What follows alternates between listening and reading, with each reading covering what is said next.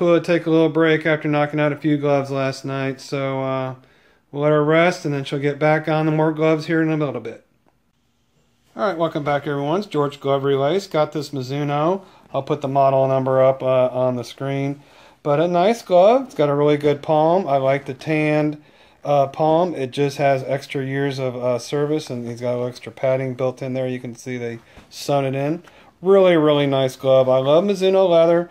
I just don't necessarily like this pocket design, and you can see why. No matter what kind of lace you put in here, it's just the pounding right here is just going to take it. You just want something with a little more meat, but you know, it's a common pocket. I like the basket.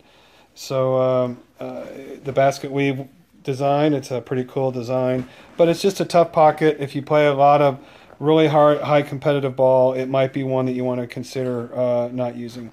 So, but other than that, the leather is in really good shape. We'll put some new lacing in, and we'll see how it comes out. Alright, George Glove Relace, welcome back. Got the Mizuno done in black. As you can see, it's definitely a lot tighter here, but mine will loosen over time too, because that's just where the ball lands. Right there, it's just going to stretch it out. Not a bad thing. It's just one of those, you know, designs of the pocket.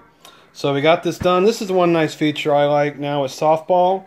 They have this mid-lacing here, because the ball will spread it out.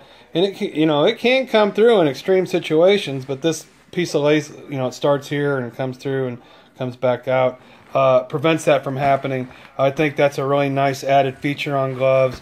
Again, I like the tanned palm leather. Really lasts a long time. So overall, it's a really, really nice glove. Mizuno makes a good glove. They did the silly lacing in the finger hole. Again, if you get one with a finger hole, try and get one with a corded, which is kind of like this stuff.